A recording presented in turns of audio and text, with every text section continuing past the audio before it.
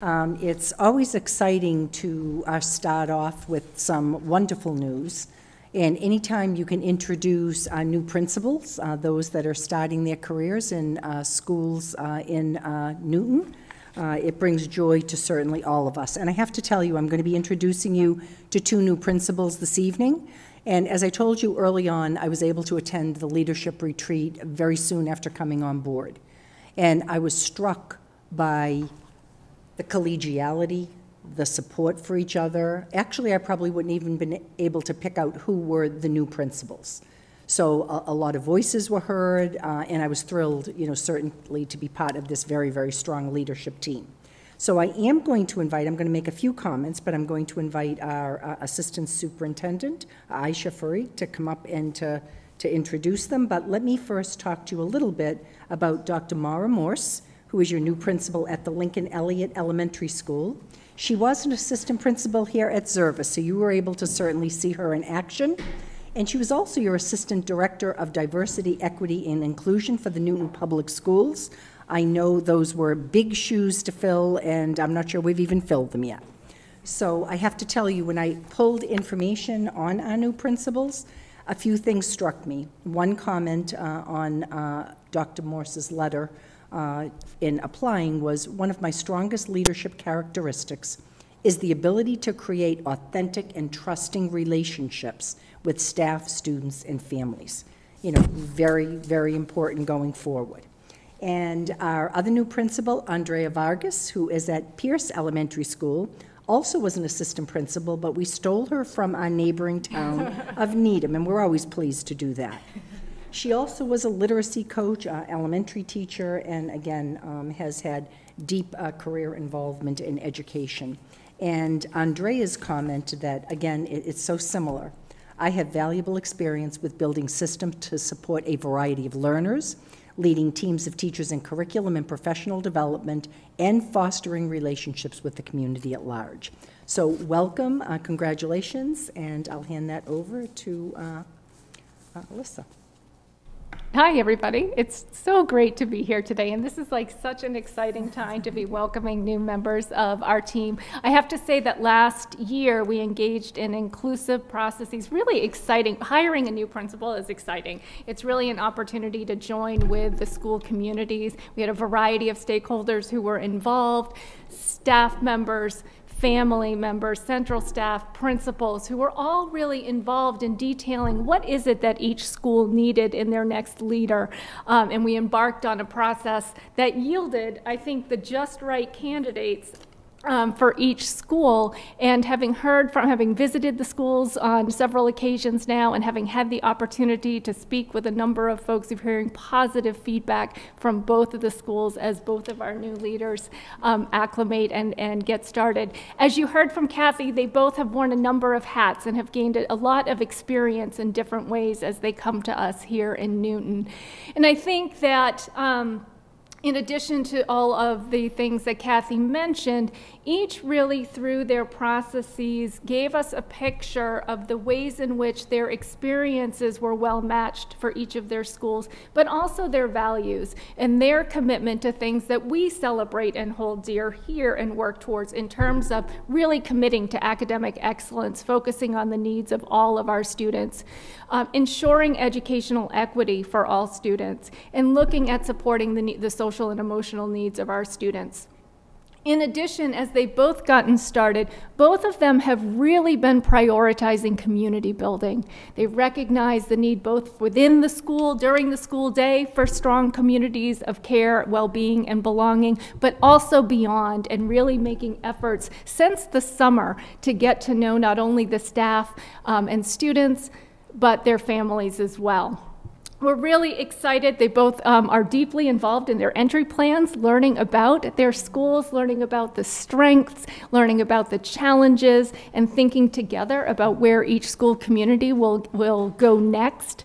And we're really excited. We're excited to have them. Their school communities are excited, but I'll also say that our central staff and principal team, they join a team of 13 other elementary school principals who are thrilled to welcome them to the team. Their mentors are here tonight. Mark Chitty from Franklin and Becca Brogadier from Ward are here tonight, celebrating and supporting them, because that's what we do. So it's really my pleasure, truly excited to welcome and introduce you to the newest members of our elementary principal team. Thank you, Aisha, and I'll just interrupt your remarks for 1 minute, just to say that on behalf of my fellow school committee members and myself, we are incredibly pleased to have you both joining us in joining the team of really amazing, excellent educators and principals that we have here in Newton. And we know you have a long and successful tenure ahead of you, and it's an amazing gift to the communities at both of your schools, at Lincoln Elliott and at Pierce. So we thank you for that. The mayor had approached us a couple of weeks ago and talked about looking at her authority with the ARPA funding, and there had been talk with Dr. Fleischman and your team about looking at, and I hope I get this right, I do have Dr. Renee McCall here, so I told her if I need some backup with this, I know that she has been involved with this also.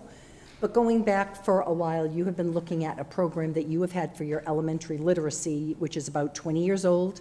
It was developed by your own educators. They did an excellent job. They continue to update. But in this day and age with the complexities, we are looking at, and again, it isn't just one literacy program, but it is looking at a whole program to benefit all your students. So this work has been going on for, it's probably more than 2 years, where I believe you have a committee made up of many stakeholders, or of about 29 to 30 people that are investing in looking at different programs, working with different vendors, and trying to meet the needs of your large community.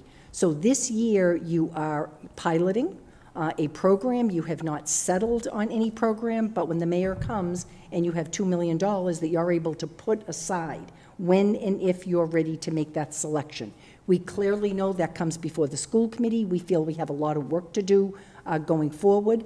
My understanding is we actually have until December of 2024, if I have it right here, to, I'm not using the correct word, I'm going to say encumber the money. Obligate the money, have a contract. So that is 2 years from now, a little bit more than 2 years, and I think you have 2 years even beyond that to actually expend the money. So I know there has been some concerns about some of the reading programs. There have been a couple that we looked at, some that, again, looking back, and I've been in a few districts, they're very similar programs to what I was looking at in Dover-Sherborne. And I know that there, again, have been some concerns for looking at cultural responsiveness in some of the programs. Looking at, does it reach our English language learners? What about our students with dyslexia or students with reading disabilities? So I do think we're taking a very measured approach at this time, but we are so pleased to have that money set aside for when and if we are able to have a reading program or committed to our students in grades K to 5. And I hope that's informative, but as I said, I do have Dr. McCall here if you'd like. Well, I'll just comment. Emily, I see you wanting to bite. Go ahead. I was just going to say thank you to Mayor Fuller for giving us the monies to do something that we know in our last budget discussions this past spring. I think that we were all sad that that had to be put to the side. So I am greatly appreciative of the funding. Thank you. I'm grateful that Newton was in a position and that I could carve this out. So Emily, surprise, surprise, said exactly what I was going to say, which is that this was a need that had been identified through our last budget process. As you said, sad to set it aside, and I'm glad that we can really take some concrete steps to identify a reading program that's going to make our kids, thrive. And so I'm confident that now we can do that. So thank you very much. Tonight, I just wanted an opportunity to update the school committee and field questions on our major capital building projects. I had slated this in working with Liam and the team over at NPS quite a few months ago. I just looked at the fall, and we wanted to go after school got settled in, but not too far into the fall because we have quite a bit happening in Newton Public Schools. So first and foremost, just a quick update on the Newton Early Childhood Program project at 687 Watertown Street. We're in the final push over there. The project is on time and on budget. We are slated to complete the project in November, and we're looking to move over the holidays.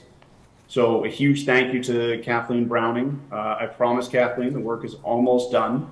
And heartfelt thanks to her staff, who I think it's a really exciting time because this will be the first permanent home for the Newton preschool program, which I think is incredible. So I'm looking forward to opening the doors to the staff and students there